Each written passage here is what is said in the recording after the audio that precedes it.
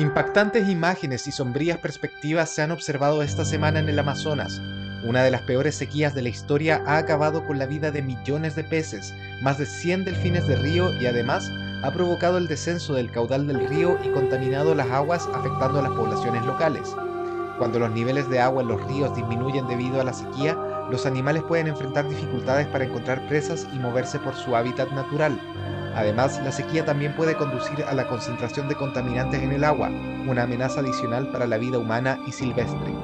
La sequía en el Amazonas se produjo esta vez debido al fenómeno de El Niño.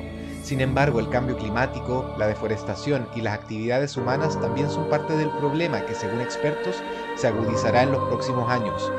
El Amazonas es la selva tropical más grande del mundo y es una pieza fundamental en la biodiversidad global y la regulación del clima. Es hogar de una amplia variedad de especies de plantas y animales, incluyendo muchas especies de delfines de río.